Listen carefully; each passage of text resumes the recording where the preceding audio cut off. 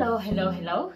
Welcome to my channel. My name is Obakeng. If you are a first timer, then welcome, and please don't forget to subscribe. If you are a returning subscriber, good to have you back. And today's video is about my backpack, right? I haven't unpacked this backpack because I told myself I will do a video for you guys to show you what is in it before I unpack everything in it. This is the bag that I took to the Otter Trail. Everything is still in here. Well, yeah, almost everything, because you know the food is almost gone. So we'll just go through it, see what is in here, and yeah, some of the tips that I have for you guys. So for those of you who don't know the Otter Trail, this is a 5-day adventure in the Eastern Cape. The hike starts off in Storms River in the Eastern Cape, in Tsitsikamma. Okay, it's the Tsitsikamma National Park, and then from there you hike for 45 kilometers over 5 days to Nature's Valley. It's absolutely amazing. No words can actually describe the trail. I enjoyed it. It was brutal. It was, anyway, yeah, that you can see on my review of the hike, on my vlog of the hike. So for today, let's just focus on the bag. Okay, first of all, we'll look at the actual bag. This is the bag I took to the Otter Trail. It's a K-way bag. Oh, look at that, Adventure 60, right? This is what I took for the trail. So it's a 60-liter bag, which is not bad. It was not full to full capacity. Okay, so I've had this bag for about 3 years now. I've done a multi-day hike with it before when I was doing the Wild Coast hike. And the things that I love about this bag, the straps that you have on your waist actually have pockets where you can put in small things, your snacks, maybe your phone as well. My phone doesn't fit here. I just like force it to fit because I need to take videos and stuff. But yeah, you put it in those pockets there. It has these side pockets here. You can also keep your snacks and stuff. You know, you can keep a lot of stuff on it. I had hooked on here as well a lot of things which I removed because I was flying with this bag. Yeah, but this is the bag, and yeah, I haven't had any problems with this bag. And when I bought it, it came with the rain cover as well. So it came with this rain cover. Yeah. Alright, so that's the bag. Now let's see what is inside the bag. Right, maybe we should start right at the top. And right at the top here, I have my hat. So you definitely need a really nice and cooling hat. Here's mine. See what's next. It's not all in the same order that I had put it in, but let's see what's here. This is sort of my first aid kit. As you can see, there's Rehydrate because there was a lot of walking, and yeah, at the end of the day you needed to be sure that you're good for the next day. I'll just list the things that I had included for first aid over here so that you guys can see that. But so these are my anti-nausea pills. I do have motion sickness, so these were very important for me. Voltaren, also quite important. As you can see, it's almost finished. Even this is the 20 grams, and I used this for blisters. Yeah, very good. Then I have my water purification. This is what I bought. It's called Aqua Salveo water disinfectant. So I just added 3 drops to 1 liter of water, and it has no aftertaste or anything. which I really like. Alternatively, you can use these water purification tablets. They have at Cape Union Mart.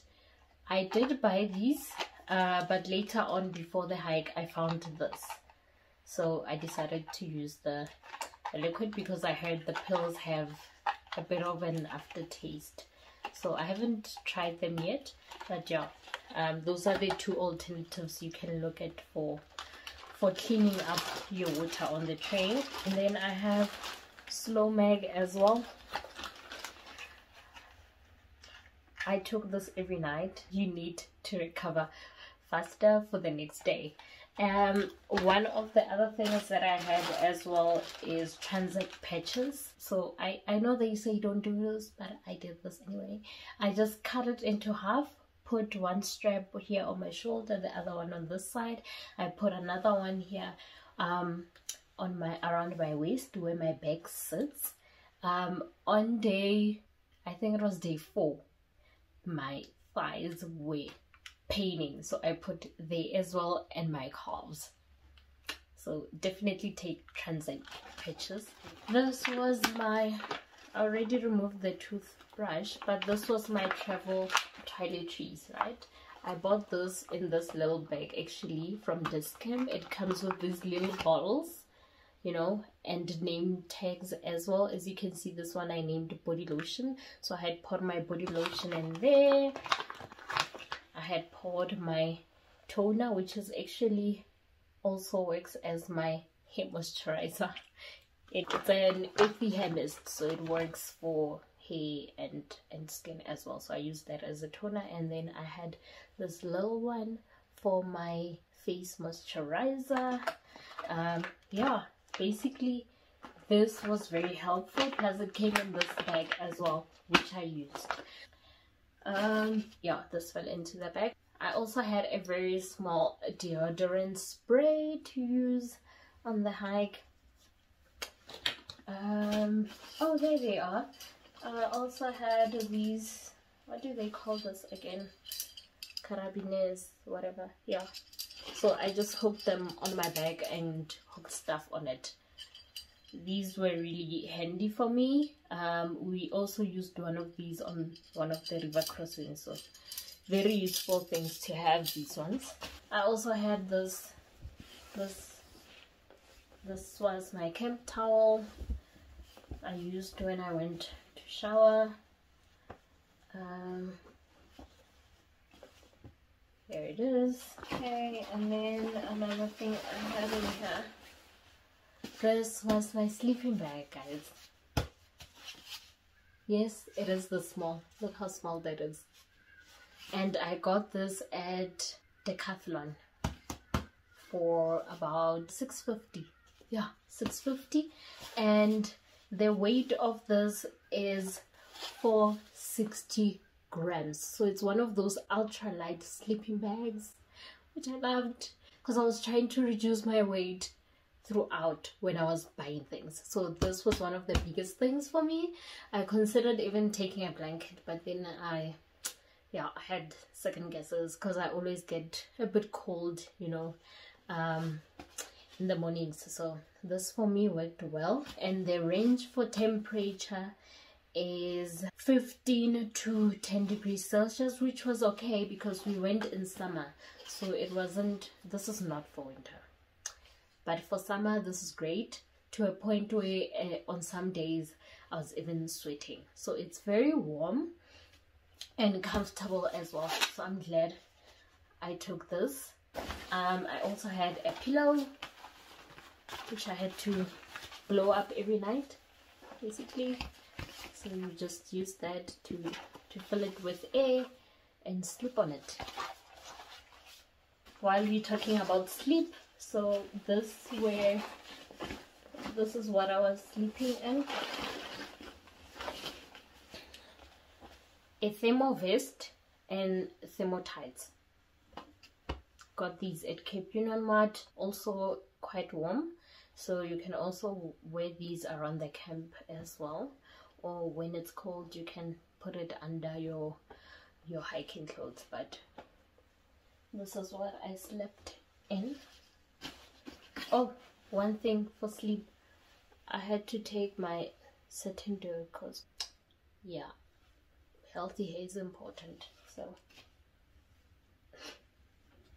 that's in there. Let's get to the kitchen stuff. There you go. My bowl, my foldable bowl, right? Great size. This was an extra large folding bowl. Easy to clean. You can even use this as a chopping board. Yeah, which is great. Pot. Alright, there's two of them, one at the top and the bottom. I use this as well to carry some of my food in it, to pack some of my food, because I mean that's a lot of space. So just so that I pack everything in. Yeah, some of my food in here as well. Instant oats. Instant oats, I had it with some chia seeds. Put on some macadamia butter. This I got it Cape Union, right? It's salt and pepper. And the other one I discarded the salt and put in my curry spices. So this is curry spices. You can see the yellow of the turmeric in there. And then I also had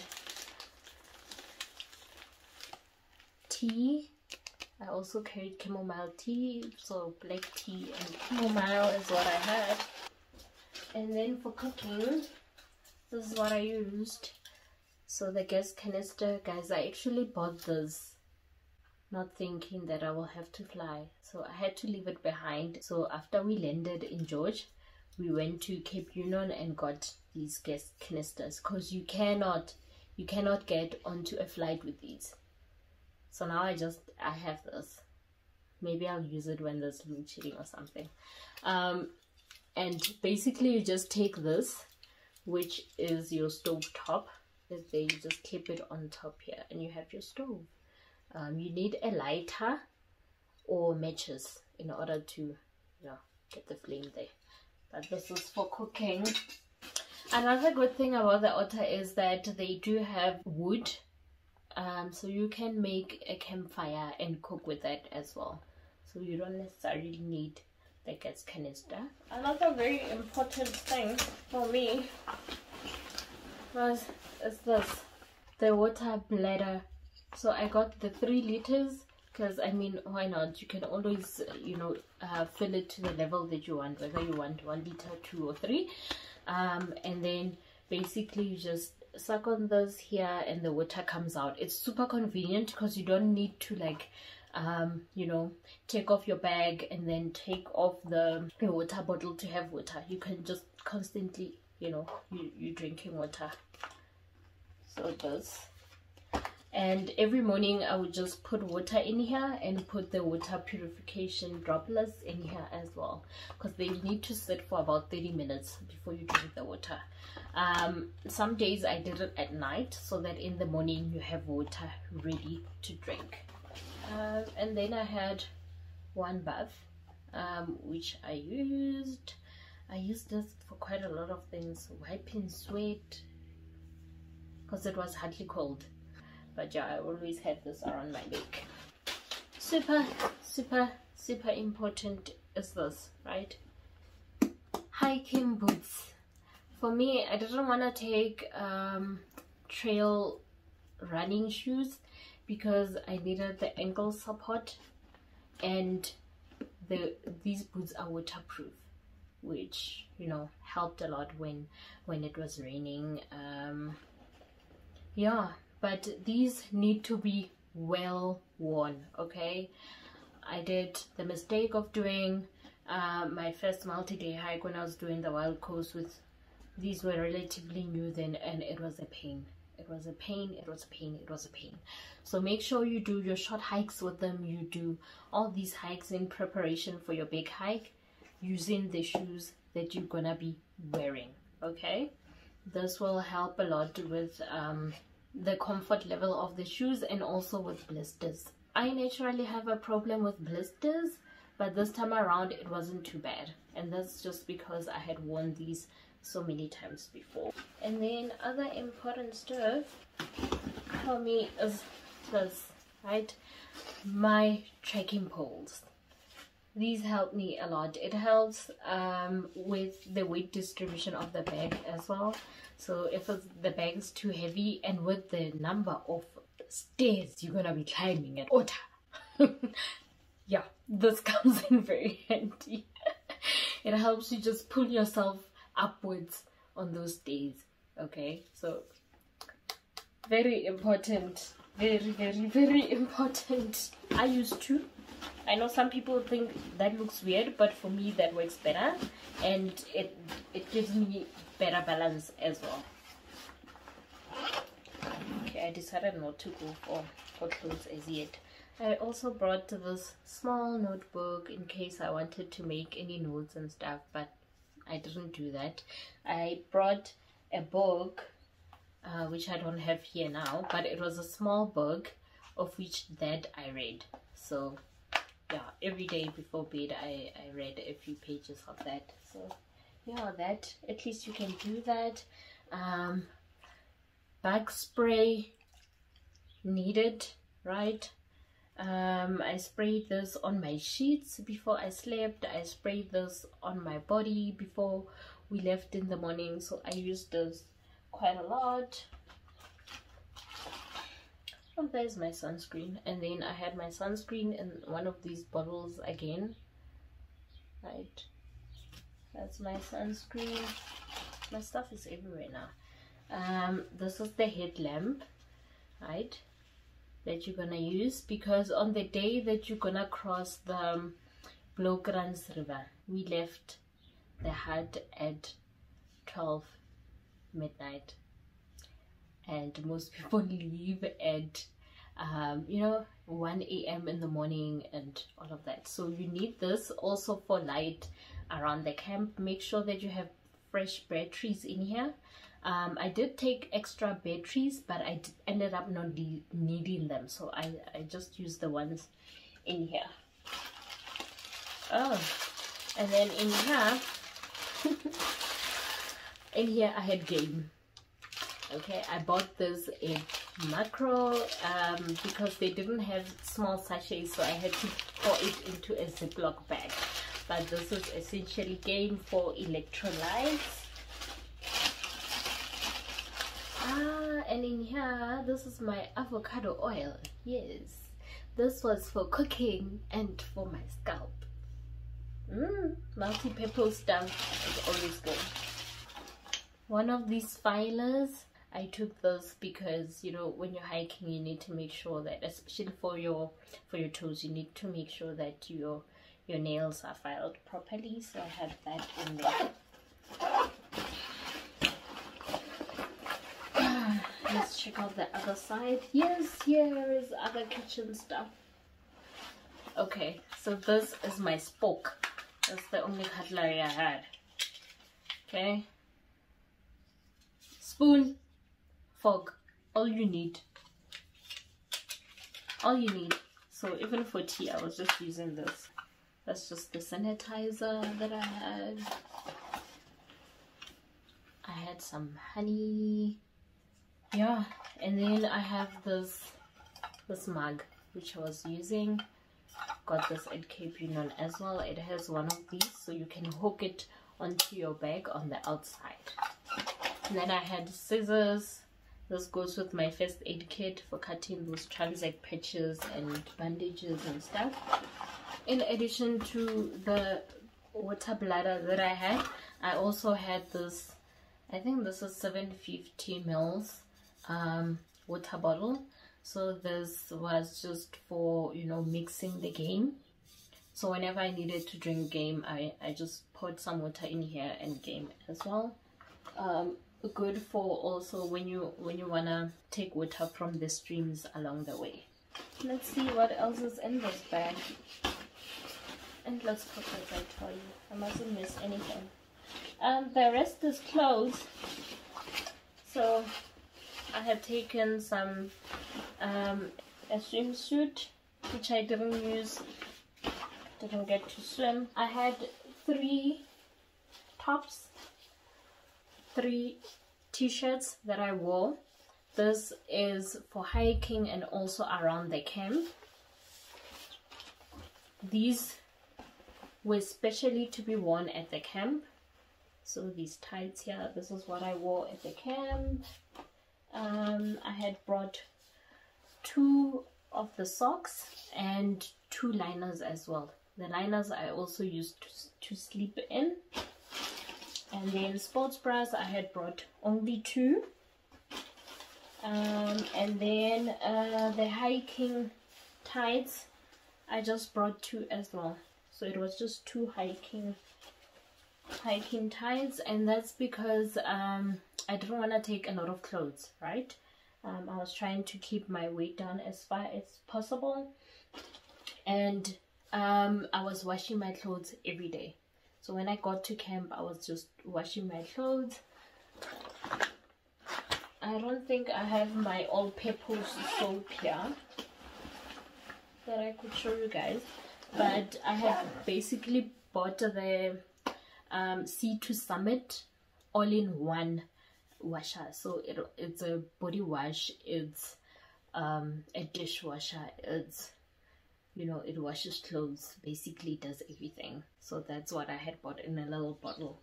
That's what I used. I had also these arm sleeves, right, for cooling on those hot days.